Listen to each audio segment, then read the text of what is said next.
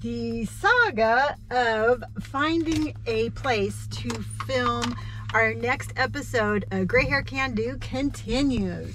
I am here with my faithful sidekick, producer, and oldest son, Robert. Hey. All right, we actually, we are here in Marietta, and they have, whoa, I'm moving them. There. They have a really cool park with a little amphitheater, and we're gonna go check that out. And then I still think we should go in and make sure it's okay to film there, since it's right there. Sure, your moral compass is telling you to point that way. You point that way. Well, I don't know. Maybe we could just be rebels. And we can just. It's a dedicated public forum. We're within our First Amendment rights. There you go. That's why I have a super smart kid. We are right next to the police station, so if they wanted to arrest us, it wouldn't be very hard. They'd like walk across the little pathway. They like didn't commit any crimes. They'd be like, hey, go arrest those people trying to spread positivity and fun by doing country western line dancing. Okay, I don't know if you heard the heavy sigh. It's a lot of words. But dude. Robert admitted? No. You did a heavy sigh. Emitted, yeah. He didn't admit to it, he admitted it. Ha! All right, let's go check out this park.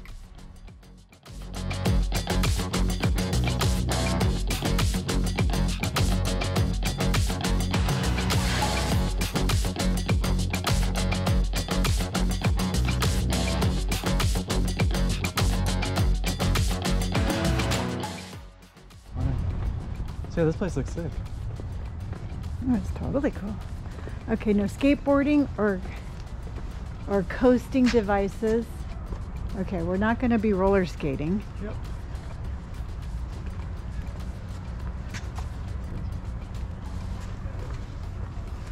See, concerts in the park. Not on Monday, though, No. Monday is what, the 18th? yeah? Nothing for the 18th.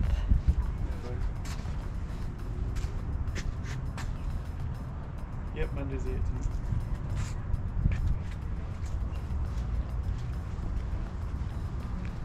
So we could either do it down here or up here.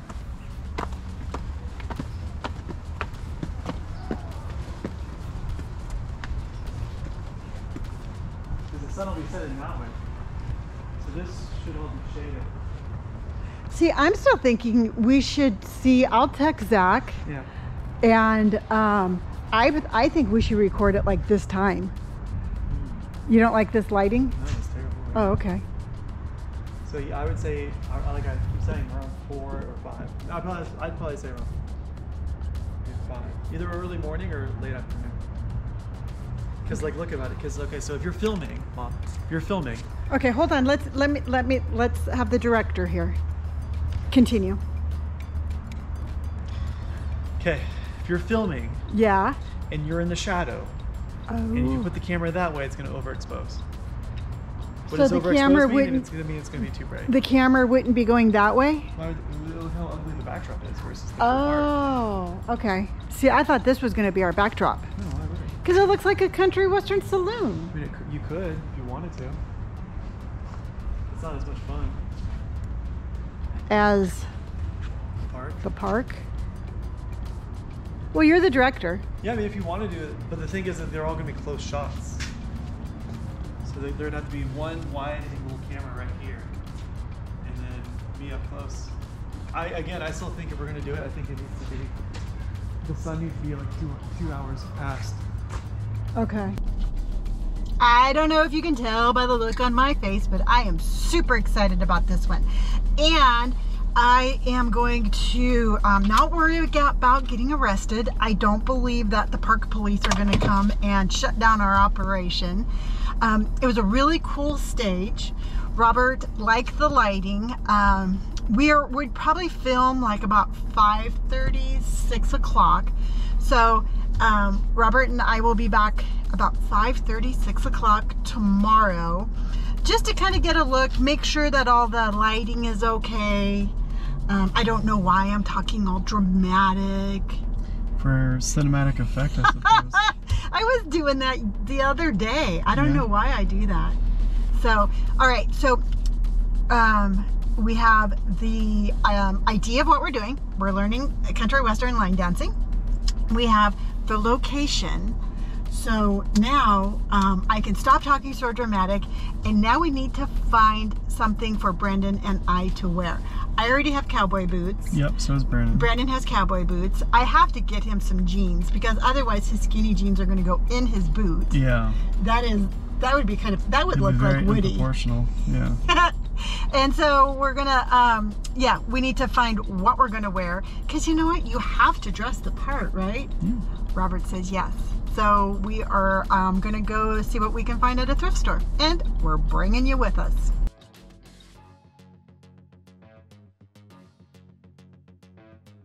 Well, that was perfect. That stop.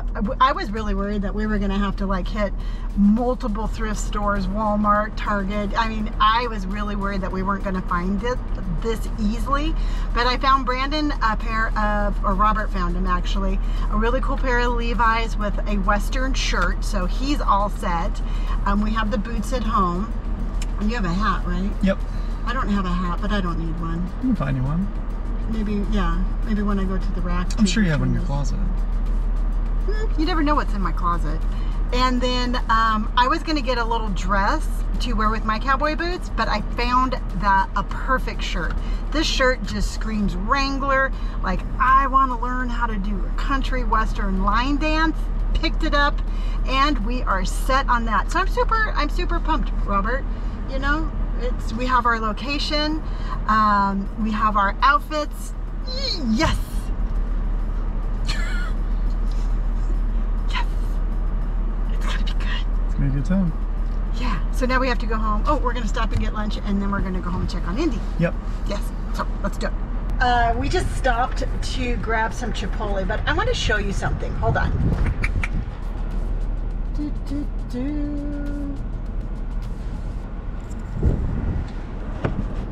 Did you see that soup plantation?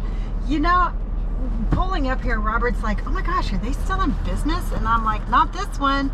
I don't know if there's a soup plantation anywhere, but it did bring up the fondest memories of me and my mom going to soup plantation for lunches.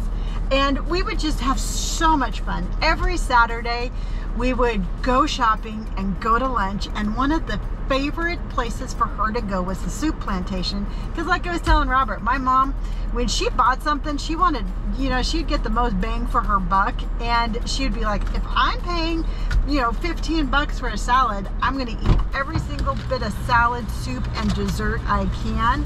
And I just remember just really super fond memories of going to the soup plantation with my mom. Now, do you remember when we went there with Auntie Vicky? I've never been in one. Yeah, it's when you were younger. Oh, so I was a baby. You were a baby. You were a baby, and I remember Aerosmith music was really popular then. Okay. So it was probably like 94. Oh, so I was 4 years old? Yeah. No, I don't remember that? Yeah, remember when you were 4? Yeah. 90 years old, Mom. There's no way I remember. Well, the last time I went to that soup plantation was with my sister, and so I don't know. I guess the whole thought about this one is the soup plantation brings back really warm memories. Good. Good old soup plantation. Okay. Okay. So Robert, Mom. remember yesterday when we were coming back from, where did we go yesterday? The park? We were driving back from someplace, or maybe the day before. Anyway, we were driving, and I'm like, oh, Robert, stop talking so much. You're like, well, I don't want to talk because people think I'm mean. Sure. And then I'm like, nobody thinks you're mean. Yeah. Apparently somebody thinks you're mean. Yeah. It's accurate. But I just don't, I mean, I never want anybody to be like, oh my God, he's so mean to his mom. Yeah. But you're not. You're spicy. Okay. That's a very nice way to say mean. Yeah, but you're not mean. You just say things that hurt my feelings. But you don't. You know, and then here's the thing. I have a very dry sense of humor. See, now here's the whole dynamic of it, and this is really what I want to explain. Robert and I kind of have like this little like way that we communicate, and Brandon also. Yeah. But they're all like, and then I'm all like, we're. Oh yeah, that explains it. So it's basically like a roast. Yeah. We show each other how we care by belittling and making fun of each other. Yes, except sometimes, you know what, sometimes I totally play up like the whole like, oh, you just hurt my feelings kind of thing. But 100% I'm going to tell you right now, if Robert ever hurt my feelings, I would be like, hey, Robert, you hurt my feelings. And then Robert would stop. That's when you're supposed to say, how would you react if I said you hurt my feelings? I'd be like, well, I don't know. I don't think I've heard him yet, right? No, but every once in a while, I have had to be like, yo, that was kind of like too harsh. Oh yeah, I apologize. Yeah. So I mean, it's just the way we communicate, and so being incredibly cruel to each other is our love language. And trust me, you're not the first person to say that, because remember when we worked at the Grapevine, Daryl would be all like, wow, you guys don't really like each other. Because Brandon and I would yell at each other at work. Yeah. And then, but yeah, no, so I appreciate you all. I love you very much. Robert he's got a really sharp-witted personality, but he loves his mom. At that point, you're supposed to say, yes, I love my mom. Well, you've already said it out loud, so people are going to assume if I don't say anything, then that's accurate. No, you're just perpetuating the falsehood of you being kind of... All right, you are my mom. Yes! We got something out of him. So anyway, yes, I just wanted to like... Told you people would think I'm mean. Well, I think it's you know what it is because they talk, like I only talk with like small little increment of windows. So people don't realize all the other things that I think my driving... insane. Yeah, my driving upsets you, so you get kind of... Yeah. You kind of clam up and get short. Yeah, your driving and then your overall demeanor. My demeanor is super happy.